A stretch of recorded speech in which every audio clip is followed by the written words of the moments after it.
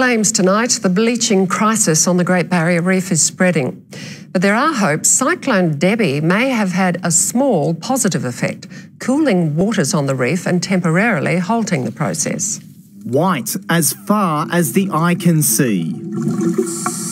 Snorkelling a few weeks ago was actually like snorkelling through a coral graveyard. The Climate Council's new report declares the first back-to-back years of bleaching on the reef in history a deadly threat. Extremely warm water causing particularly severe bleaching. In the past, cyclones have whipped up cooler waters, halting decolorisation. Debbie's full impact is not yet known. The initial advice we've had back has been that perhaps it hasn't cooled it down as much as we might have hoped. Simply is not the sort of phenomenon that could cool the reef down over its entire extent. But the cyclone's heavy rain is already having an impact. Griffith University and WWF released these pictures showing how Debbie pushed sediment and pollution into reef waters. The Climate Council warns coral bleaching is not only harming the reef itself, but also the tourism industry.